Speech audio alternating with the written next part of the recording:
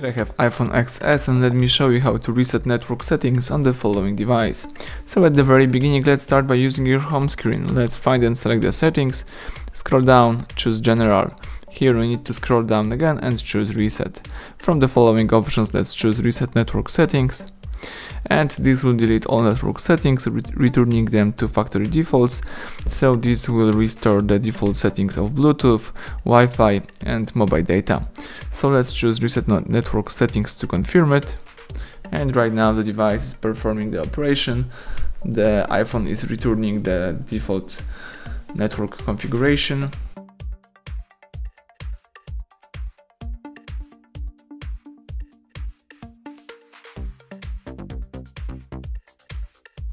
And basically that's it. As you can see right now, you can unlock your device and start using your iPhone. So everything went well. Thank you for watching. Please subscribe our channel, leave thumbs up under the video.